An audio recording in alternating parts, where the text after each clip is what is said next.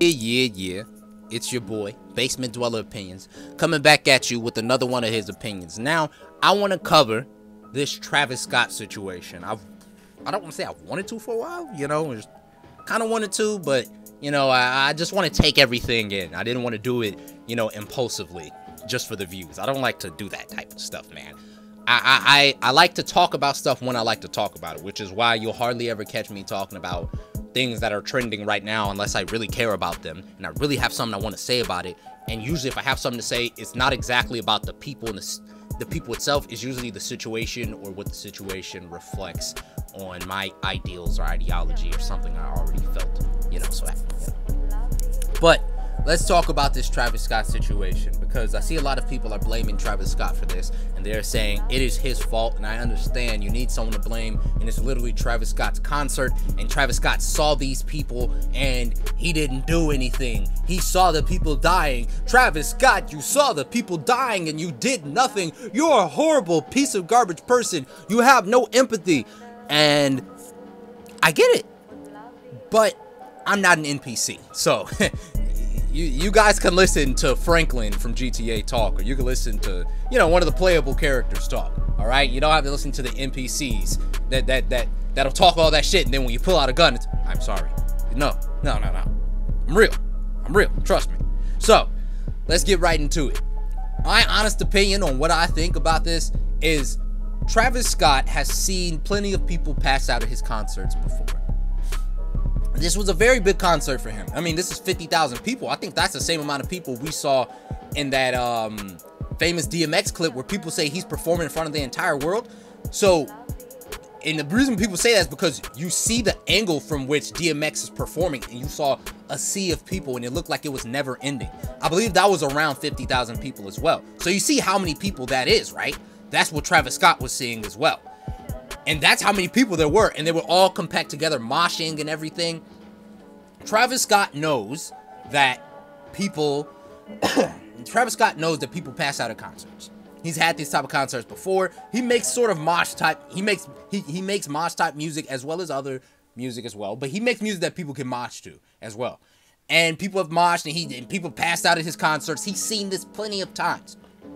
And I'm imagining his sort of thing is, well, Kid Cudi's the rager, but he likes to keep the show going, but also making sure that people are safe by preemptively having sort of paramedics or security there that can, and also there's the etiquette. So he's confident that his fans are going. I'm sure that's sort of like what he's thinking. And with such a big event, with such big, he has to make sure the shit is like legendary. He's seeing these people pass out, and he wants to keep the show going. I'm sure he had things set in place where he's like, all right, these people are going to be taken care of, but the show must go on. Like, this is 50,000 people. I can't let this shit slip through my finger. I'm pretty sure this was a really big deal for him, an accomplishment. He didn't want it to be ruined. So he waited and he saw it, but I got it.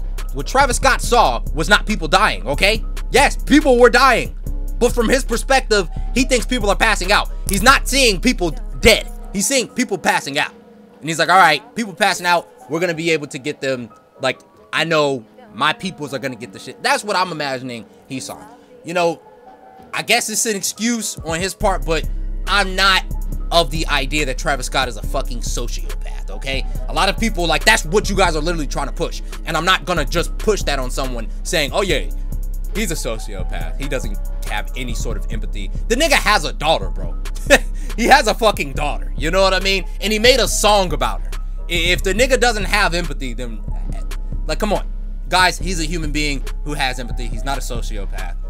But this sort of thing, he just didn't handle it very well. I think that's what happened. He made mistakes, and I'm sure in his mind, he was weighing the options of things of what he thought was his reality, but it wasn't. People were dying, and he thought they were just passing out, and it was going to be fine, but people were actually dead.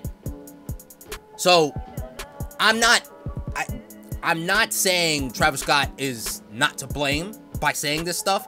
I'm just explaining what he saw from his perspective, and it's not what people are saying. Well, what I think, and I don't know for sure, but I'm explaining what I think he saw from his perspective. But that being said, yes, he's to blame, as well as the fucking fans are. You gotta hold them accountable too. The one thing that the masses do is they'll never hold themselves accountable. They'll act like they're innocent in all this, but you gotta hold the fans accountable too that weren't doing anything. You know what I mean? You gotta hold the fans accountable as well. I'm sure Travis could have stopped the show, but woulda, coulda, shoulda, and also the fans could have stopped what the fuck they were doing and stopped being goddamn idiots. When are we gonna start holding people accountable for acting like fucking sheep in the heat of the moment and not acting like human beings? There were people in the midst of that situation that were trying to help people. Why couldn't the other people do that? Are they too fucking stupid to do that? And if that's the case, then those people don't need to go out the fucking house, and they also don't need to be able to vote. They don't need to be able to do anything in society if you can't even hold these fucking people accountable that were responsible for murdering people. There's not once a moment in the media or amongst these people on social media where we're talking about holding the people that actually murdered people responsible.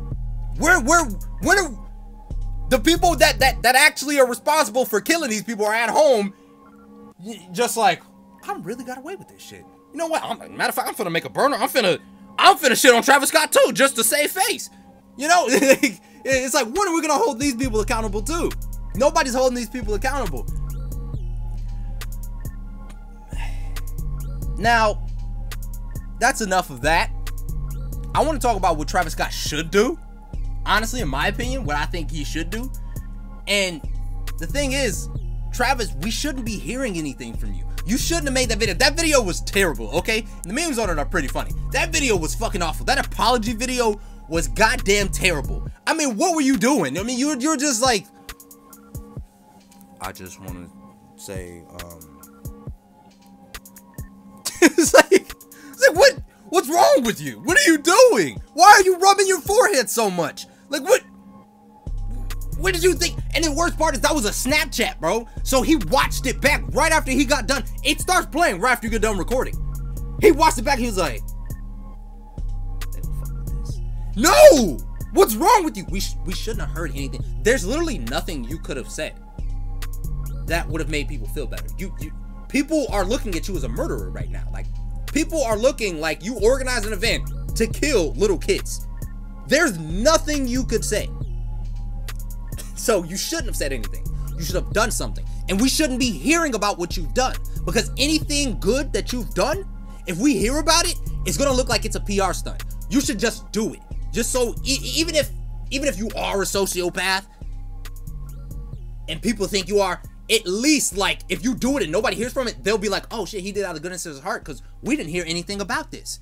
He didn't want us to, so he did this because he's a good person, actually. That's how it would be perceived. You should have paid for the, well, actually, he's paying for the funerals.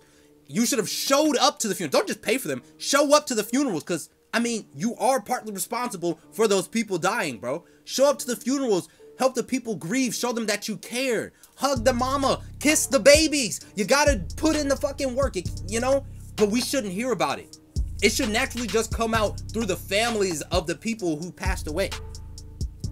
That's what you should do. And then after all that's passed over, then you apologize to just the fans in general for not acting as best you can, and you're gonna work to ensure that that never happens again. That's all that you can do. But you have to give it time before you go out to the media. That's what I think he should do. Now, I think Travis will slightly recover for this, but I don't think he'll fully recover like a Kanye West. The reason why Kanye West can recover is because Kanye, I mean, let's be real, Kanye's music compared to Travis' music is not the same. A lot of these Gen Z people love his music, but they love it right now. That's all. This music is trendy. Travis has made good music, but he hasn't made timeless music. A lot of this music now, the auto-tune and shit, is not timeless. The only person with auto-tune that's really made timeless music is fucking T-Pain. That's like the only one who consistently uses auto-tune has made timeless music. Travis Scott, he has a few songs that might be timeless, but I think a lot of the songs are just gonna, you know, and the reason why I say that is people probably legitimately gonna drop Travis. They would not drop him if his music was so undeniably good. Like, they'd be like, all right, man, I mean, you are responsible for like a few kids dying, but I mean, your music is so raw, I can't stop. But people are probably going to stop listening to his music. A lot of people are going to stop listening to his music. And proof of this, if his music was so undeniably good, R. Kelly. The nigga literally pissed on a little girl in video, and we have people saying how he made them eat his poop and shit. You know what I mean? Like, R. Kelly. But his music was so good. People are still having inner, like, conflicts with themselves to listen to his music. He still even has fans because that's how good his music was. But he ain't making music like that. Kanye West did some of the craziest shit with Taylor Swift and saying some wild shit. But then he makes such classic music where people are like, fuck, man, we can't. His music's too raw. Alright, fuck it. His music's too good. And he's still around. Your music ain't all, like, it ain't Kanye, it ain't R. Kelly level of, you know what I mean? So, I don't think he's gonna fully recover. I think he could somewhat, but I don't think his sales are gonna be the same. He's not gonna keep having these numbers, and he was a trend. That's the cost of being a trend and your first big date like album being so big because of a meme and being a trend. That's the cost. People are gonna jump on because fickle trends, you know, and people will jump off because of fickle trends. You didn't build a genuine fan base because of how good your music was. You built a genuine fan base. You built a fan base because of memes and trends, because groupthink. And people are gonna leave because of groupthink as well. Kanye, people join because they love him. They love his music. They love him as a person. There was nothing really about you as a person that was all that great. I mean, you're not that like in the media, you don't do anything particularly crazy like Kanye, you know, that makes you like so unique. And then with your music may be like unique, but it's like it don't got that it factor like Kanye has. You didn't have the streak of 5 great albums that changed hip hop and music with every release, you know. So yeah, but that's just my opinion. Let me know what you guys think down in the comments below, and I'm out. Peace. I just want to make an apology about what I said, that it's his music, he can't come back from it. Now, honestly, what I really do think, I don't think, based off the music we've heard, if he makes some more music that's like that, or even the tracks that he's been releasing recently, it's not enough to be like, oh man, I need to listen to Travis again. I don't think so. But he could talk to Kanye. Kanye's been through this, and Kanye got canceled because of the Taylor Swift thing, but then he came back with My Beautiful Dark Twisted Fantasy, some more classic great music that was just undeniable, and people were like, yeah, bro, you're too raw, like, yeah, we can't. If he gets in touch with Kanye and Kanye decides to help him out so he can make his own magnum opus, My Beautiful Dark Twisted Fantasy, then I can see it. But Kanye would be saving his career, really, and not Travis himself, because Travis's music is that good. It would be Kanye, because Kanye's like, all right, I'll help you out, but it's gonna cost you. I don't know, but that's what I really think. Let me know what you guys think down in the comments below, and I'm out. Peace.